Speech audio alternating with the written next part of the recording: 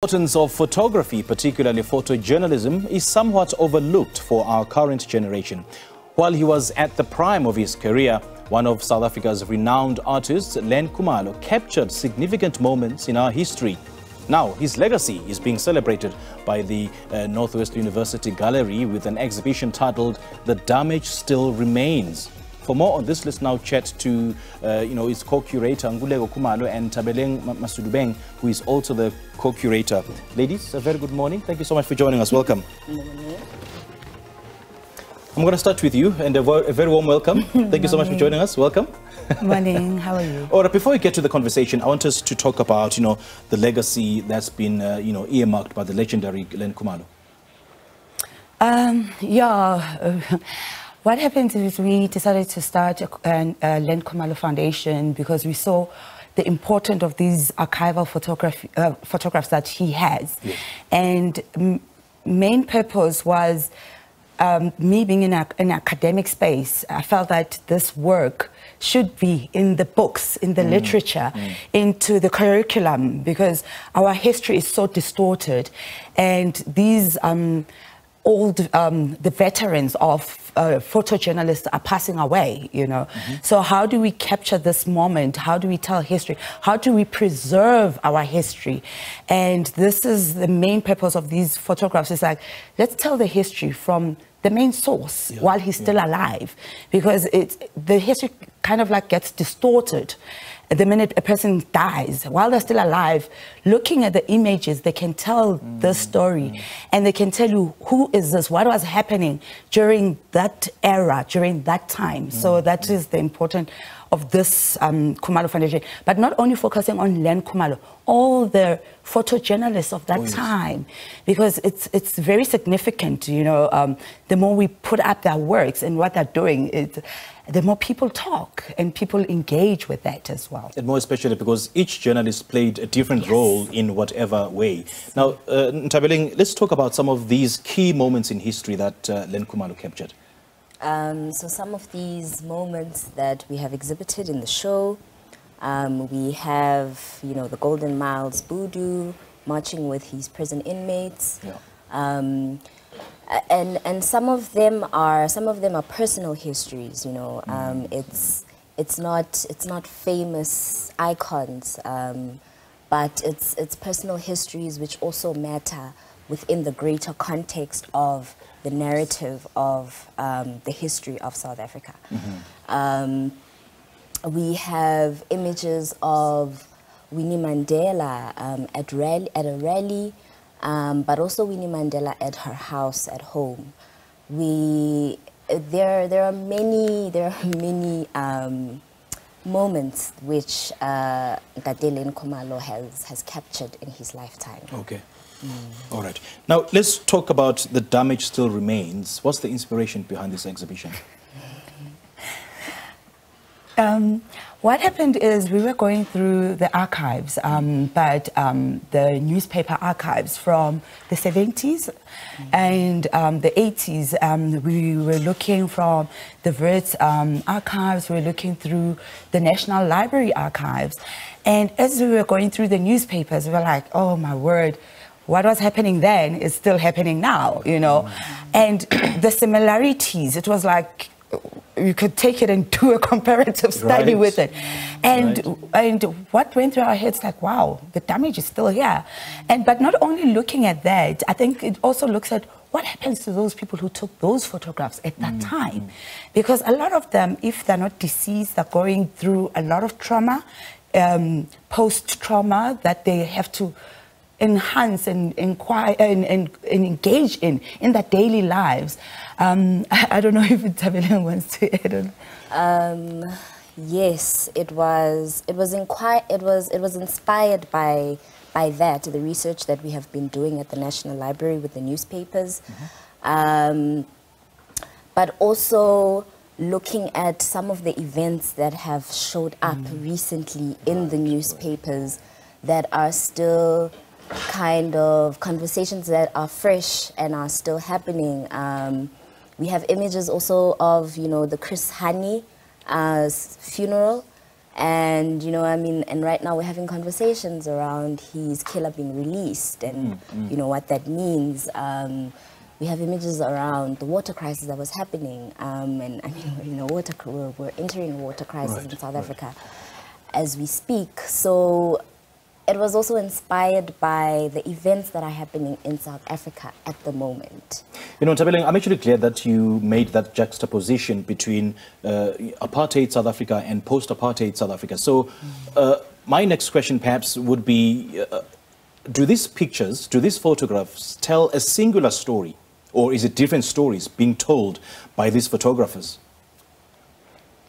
I think it's all of them. I think when we look at how we go through the different other photographers in their archives, we find a lot as well, similarities of their images. Then you realize that, oh, no, it can not necessarily this image, Yagababu Pralen.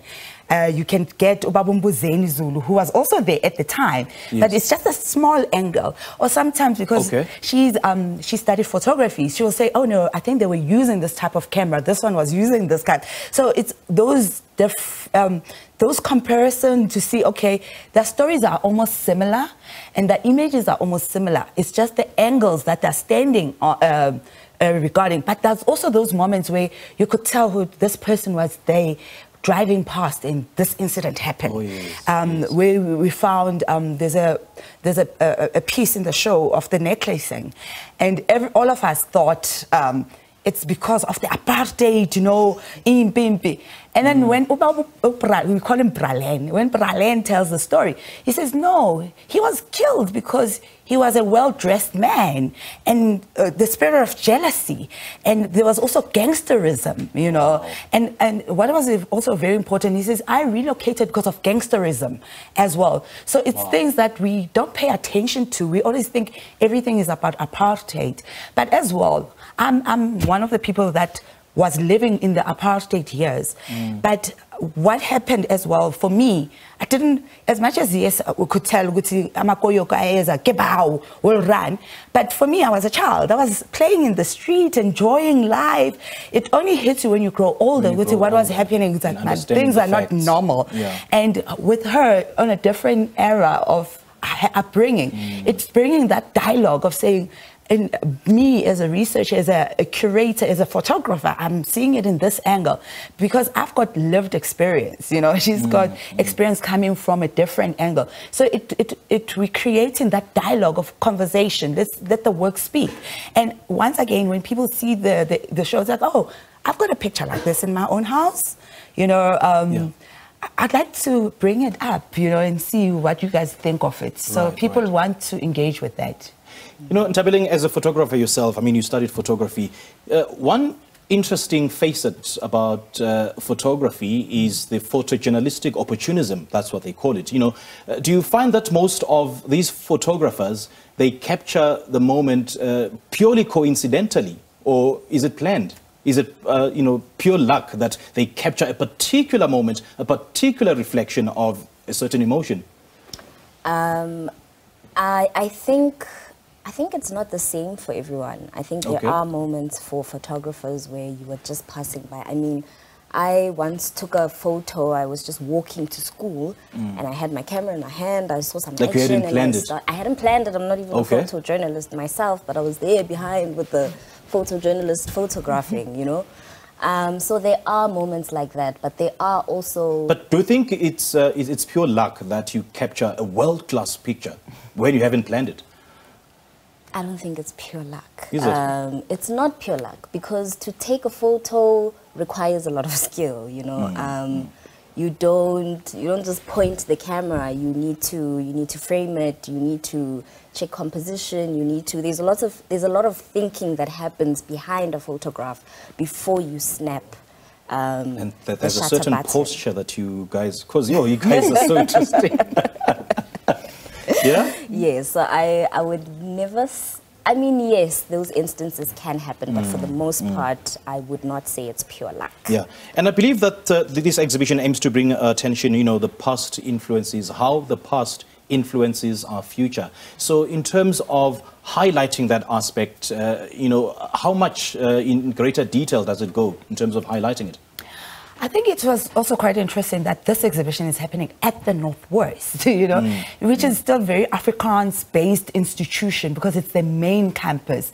So to a point where, yes, you get people who are appreciating the beauty of photography, but you also get where people, I was like, I'm not sure if I'm ready for this space, So I think it forces people to look, to really look, and for people to also engage and ask questions.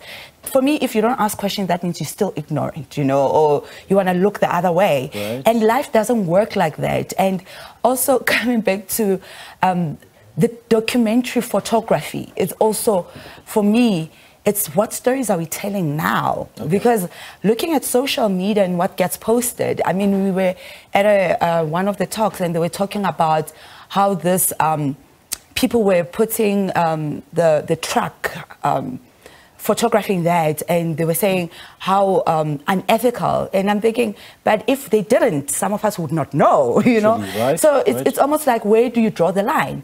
But for me, when you were a photojournalist at that time, unfortunately, you had to tell the story. And for me, that story still needs to continue. What stories are we telling? Okay. And what are we putting in our curriculum? What is it? How are we going to preserve the history? We're out of time, unfortunately. Yes. Please share the details of this exhibition, and I do understand that it'll be traveling around the country, right? Yes, it will be. Please share those details. At the moment, we engaging with Klerstop Museum, and we're also looking at Mhlabati at the old Market Photo Workshop. Okay. Yes, so we'll definitely be there, the next coming shows. All right, ladies, and great chatting to you. currently it is at the Northwest Yes. University, Yes. at the Botanical Gardens. Great stuff. All right, ladies, great chatting to you. Thank you so much for your time. All right, thank you. That was Len Khumalo, and with Ntabileng, they've been speaking to us about their exhibition, The Damage Still Remains, that seeks to highlight Len Khumalo's legacy.